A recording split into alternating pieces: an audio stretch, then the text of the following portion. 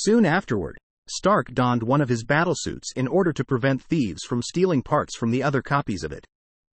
This experience made him realize that the suit was too dangerous to be made available to the public.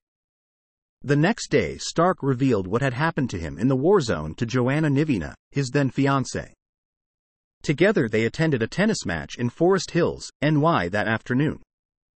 Stark brought along his armor, which he was taking to a nearby laboratory for tests. Terrorists who threatened to kill everyone present with a bomb invaded the match. Joanna urged Stark to don the armor to stop the terrorists. Stark did so, captured the terrorists and saved the spectators by throwing himself atop the bomb. Iron Man thus publicly became a hero, and Stark had a new sense of purpose, having decided to combat evildoers as Iron Man. Wishing to retain some degree of anonymity, Stark established the fiction that Iron Man was his paid bodyguard wearing a suit of armor that he had invented. Only his most trusted aides learned Stark and Iron Man were one and the same. One of these early confidants was Happy Hogan, whom Tony hired as his chauffeur.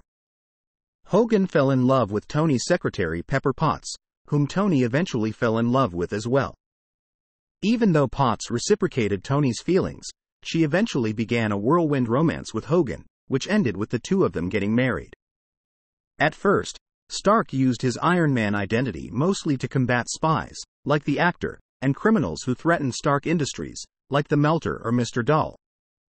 During this time, the original Crimson Dynamo attacked Stark Industries, but Tony Stark persuaded him to defect. Also, Stark faced off for the first time against the Mandarin, who would become one of his most recurring enemies. Later, he expanded the scope of his alter ego's activities to battle any force or person who threatened the security of America or the world. Stark was instrumental in the organization and armament of the original global intelligence and law enforcement agency known as S.H.I.E.L.D. As Iron Man, he became a founding member of Earth's Mightiest Heroes, the team of superhuman champions known as the Avengers.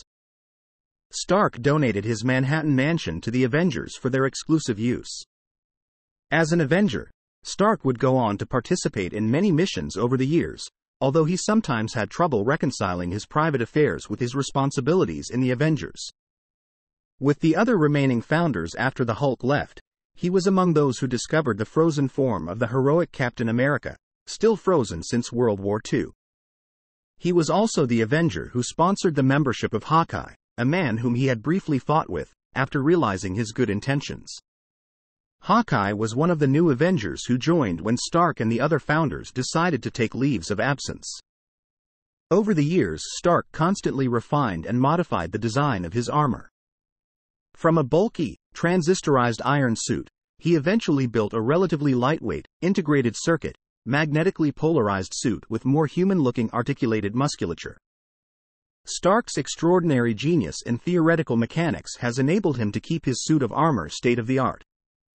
Stark eventually underwent heart transplant surgery so that he was no longer obligated to wear his metallic chestplate. For moral reasons, Stark eventually decided to stop manufacturing armaments and devoted his company to other areas of technology.